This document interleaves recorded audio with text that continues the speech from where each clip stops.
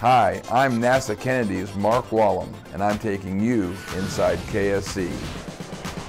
A good drenching brings NASA one step closer to the moon. The agency's exploration ground systems performed another successful test of the sound suppression system at Kennedy Space Center's Pad 39B in preparation for Artemis I. During the test, the system released 450,000 gallons of water across the mobile launcher and flame deflector in a little over 30 seconds. The second in a series of 3 test events, these will demonstrate the water system's ability to subdue the sound made by the Space Launch System, or SLS, rocket during liftoff. In addition to softening the sound waves, the water will reduce the extreme heat and energy generated by the rocket.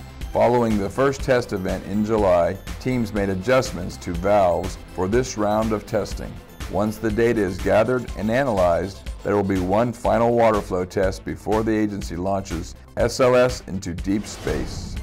NASA and SpaceX were awarded an Emmy for Outstanding Interactive Program for the launch broadcast of SpaceX's Demo 1 mission.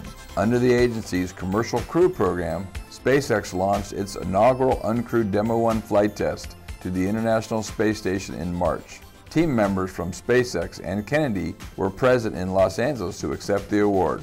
The Emmy recognized the team's effort in taking a new approach to engage a broader audience, blending traditional methods with social media for launch coverage. The broadcast was up against many well-known shows: Conan, The Daily Show with Trevor Noah, Last Week Tonight with John Oliver, The Late Late Show with James Corden, and The Late Show with Stephen Colbert.